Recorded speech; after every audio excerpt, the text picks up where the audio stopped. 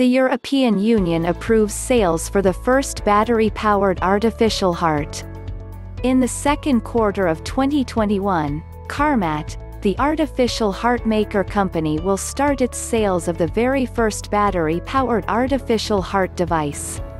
This comes after the approval of the European Commission, which took a long time to get approved. As one can imagine, Carmat's device is quite expensive.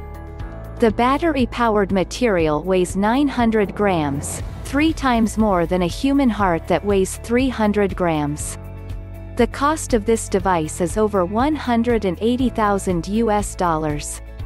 The heart device aims to provide potential patients diagnosed with end-stage biventricular heart failure, a deadly heart condition, with a feasible option to survive. These patients should be individuals with hearts that can't pump blood adequately to the body. For this reason, the device will provide them with a solution instead of having to stay in the hospital to get the care they need to survive. As it stands, there is a lack of recurring donors, which presents a problem due to the high cost of the device.